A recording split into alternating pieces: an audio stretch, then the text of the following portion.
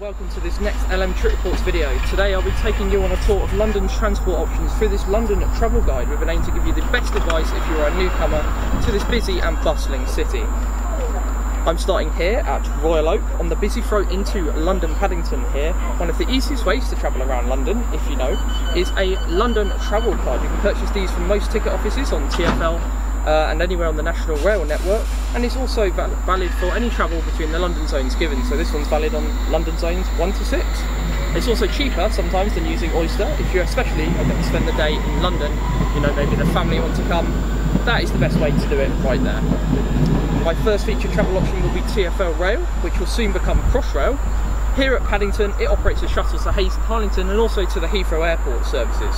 So without further ado, let's explore TfL Rail.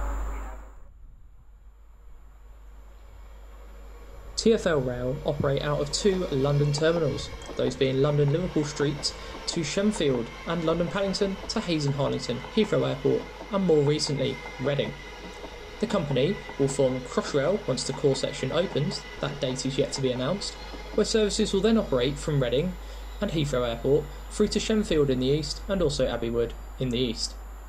You can use TfL Rail with either a contactless bank card or Oyster card by touching in and out at each station as desired, or by using a through ticket or a London travel card as I have shown earlier in the video. This is London Paddington, where TfL Rail operate outwards to Reading, Hayes and Harlington and Heathrow Airport. At the moment, the Heathrow Airport services are only being operated with the existing Class 360 trains. However, the Class 345s are in operation on the Hayes and Harlington and Reading routes. These services will be forming the main part of Crossrail once the core section opens. As I stated earlier, that date is yet to be announced.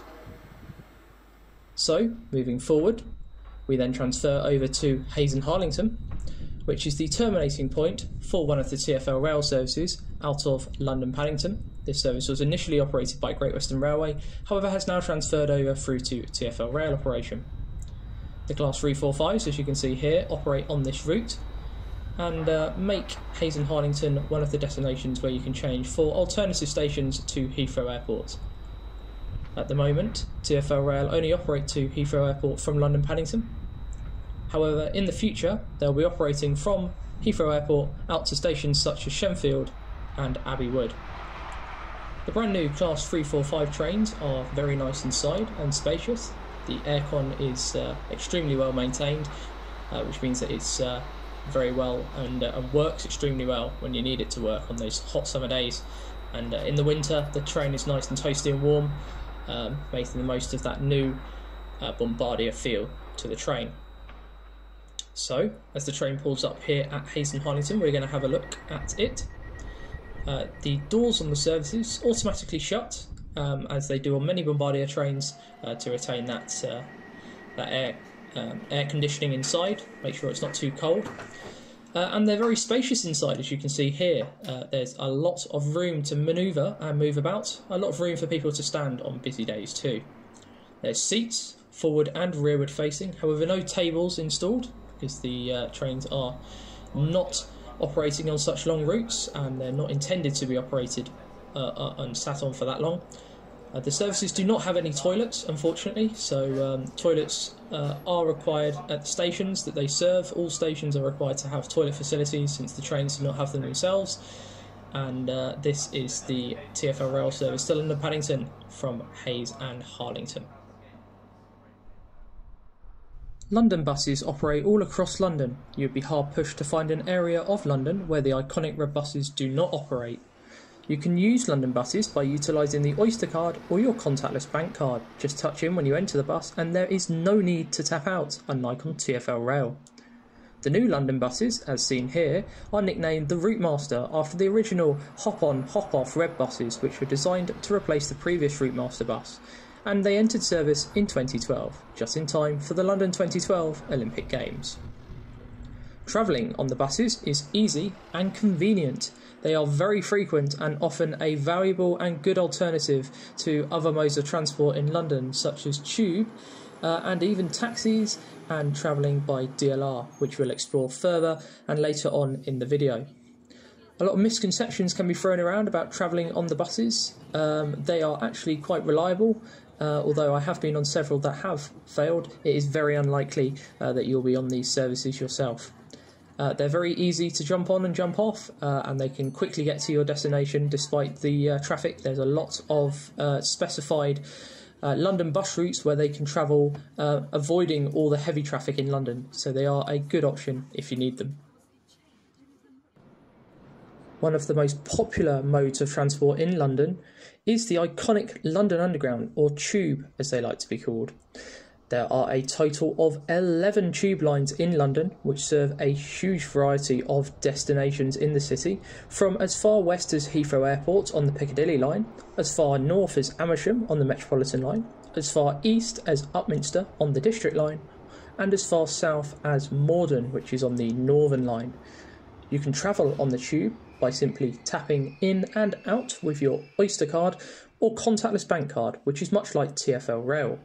Or you can travel through by using a through ticket or a specified London Underground ticket. They can be found there, usually pink. The tube can get busy, especially during the week at peak times. That's all year round, but generally it's a quick and easy way to traverse this busy and bustling city. There are many tube lines which can take you to many great destinations. As you can see, that gentleman there was checking out the tube map. Tube map is available at all stations and you can easily find where you need to get to next. It's one of the most easily signposted and easy to use modes of transport in London, and it has been specifically made for tourist people that aren't common and don't appear in London as often as other people would. Some of the tubes are very fast, just like here. You can travel on some tubes that do go upwards of 50 miles an hour.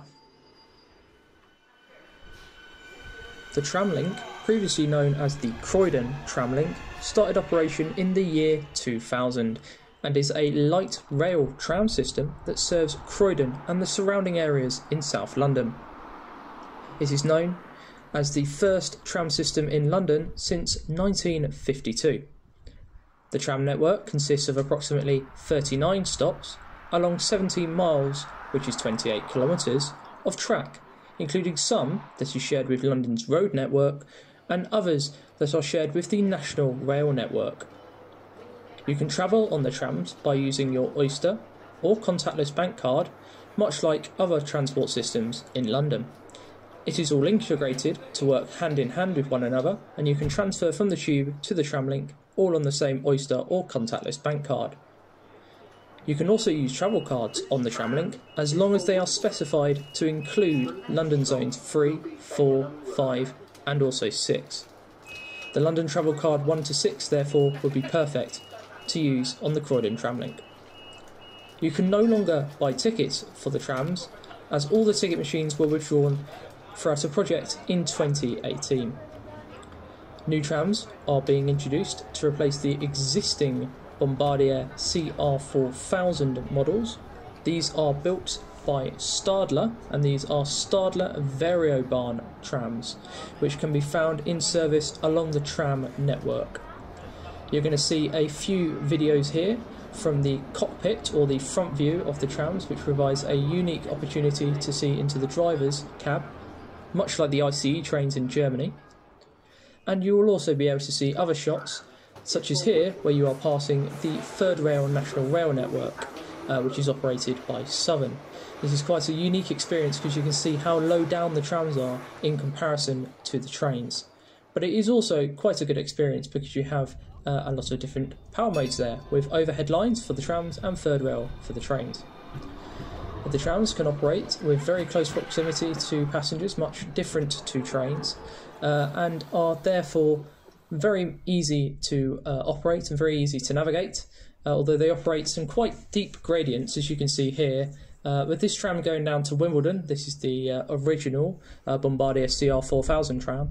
This tram's heading down to Wimbledon, but therefore you'd have to apply quite a great amount of brake approaching these stations, since the incline is quite steep, known on the Croydon Tramlink. The trams are spacious, they operate a lot of room, and they're quite easy to use. You can just hop on and hop off, much like a London bus, and that makes them quite attractive to the people that use them. They're also quite frequent. When I was travelling on them on this day, they were operating every 4 minutes. Here is a video of the new Stadler Variobahn trams that you can travel on right now, and they're operating on the tram network if you wish to try them. These are the new trams replacing the older models. London Overground, also known as the Overground, is a suburban railway network serving London and its environs.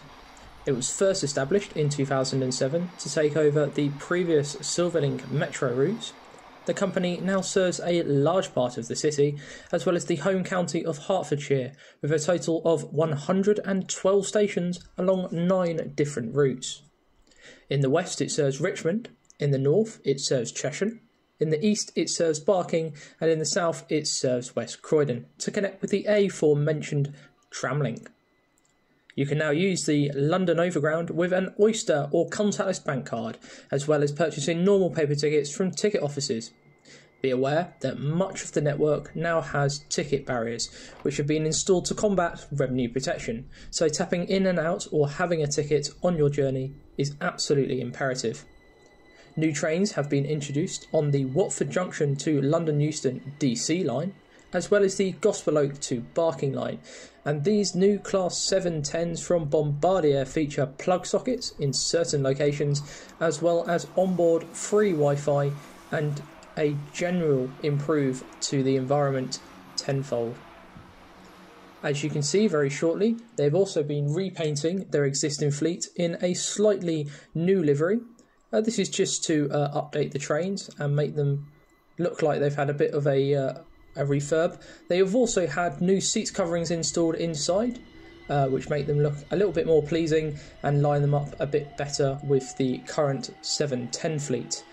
These Class 378s here will be retained and therefore are being repainted and upgraded just so that they make and basically line up with the new Class 710 fleet.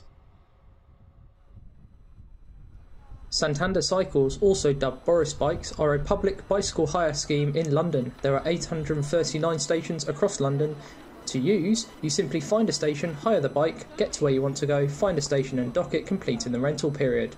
The pricing is £2 for 24-hour access, then the first 30 minutes of rental is free, after which each additional 30 minutes are £2. More details are available in the description below with a link to an informative video. It's so simple when you understand how it works initially, and there are loads of these stations all across London. You'll be able to find these wherever you are. The Docklands Light Railway, or DLR as it is often abbreviated, is an automated light metro system that serves the redeveloped Docklands area of London. It was first opened in 1987 and has also been extended multiple times and now reaches north to Stratford, south to Lewisham, west to Tower Gateway and Bank in the City of London Financial District, and east to Beckton, London City Airport and Woolwich Arsenal. There are 7 lines with a total of 45 stations on the network. You can travel on these automated trains by means of using your Oyster card or contactless bank card, or by using a travel card as long as it covers the appropriate zones. These can be found in a typical tube map, so please ensure you purchase the correct travel card that is applicable for your journey. The DLR also offers one-day and season DLR-only Rover tickets, plus a one-day DLR Rail and River Rover ticket for the DLR and the riverboats, so we'll talk more about them later. In 2017, TfL opened bidding for new trains for the DLR, and in 2019, CAF, or CAF, was announced as the winning bidder, and these new DLR trains will enter service in 2023. These trains are easy to use and they're very fun to travel on. The lack of a driver or cab offers passengers an unparalleled view of the track in front, and the DLR is also the subject of a cab ride style video I hope to film later this year for this channel. The Emirates Air Line is a cable car link across the River Thames in London. I bet when you clicked on this video you didn't expect to see a cable car featured in a London travel guide. After all, we aren't in the Alps.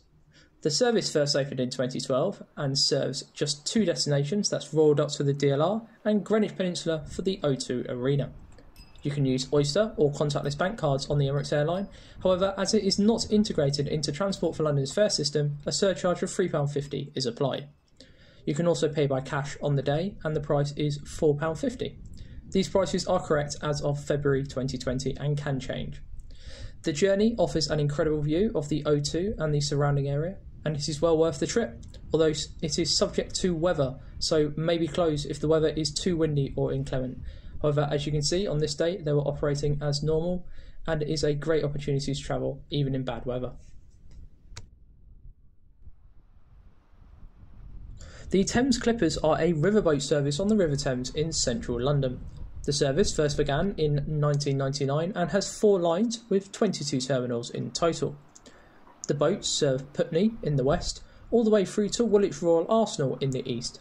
However, some of these services only operate at certain times, so always check before you travel to ensure you aren't waiting for a boat that may never arrive. You can pay using your Oyster pay-as-you-go or contactless bank cards to pay for your journey. And once you are instructed to board, you may touch in and touch out when you disembark. There is also an app you can use specifically designed to pay in advance, which might make payment a lot easier. Much like the Emirates Air Line, a surcharge is applied and ranges from £4.40 to £9.90 for a single journey. But this can be reduced if you touch in using a contactless bank card or your Oyster card, or even if you pay through the app. As mentioned earlier, you can purchase joint TfL Rail and River Rover tickets that can be used on these services also. If you possess a travel card, you are also entitled to 1/3 off the normal single journey price. These boats are a joy to travel on and feature indoor seating as well as a cafe on board where you can purchase light refreshments. The journey times can often be long since the boats tend to stop at all terminals along the journey, and depending on where you want to travel, it may not be your fastest option to get there. Shortly, you'll be able to see some footage of travelling on these riverboats under Tower Bridge, which is one of the most famous landmarks in London. As you can see here, the Thames Clippers, as they're known, fly the royal flag on the front, signifying that they are Great Britain, and this is one of the nice features that they fly on most of their boats along their journeys. This is some footage of the boat arriving at the east end of its journey, just pulling into the pier now, which is not an easy manoeuvre on a boat, I can tell you that for sure. And once it arrives, you can then let the people disembark first, and then you'll be advised that you'll be able to board by one of the team on the pier. It's an easy and convenient way to get around the city. So without further ado, here's the footage from Tower Bridge.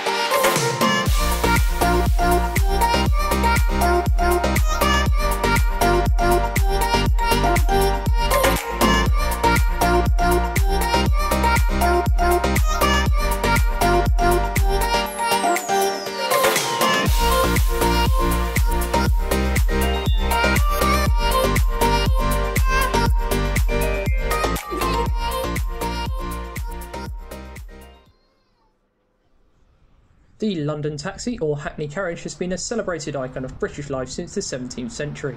These cabs can be found almost anywhere in the city and have a fare structure governed by TfL, meaning that unless you book through Uber or a third-party company, you'll pay no more than what is stated on the TfL site. This travel mode concludes this London travel guide today, which I hope you've enjoyed.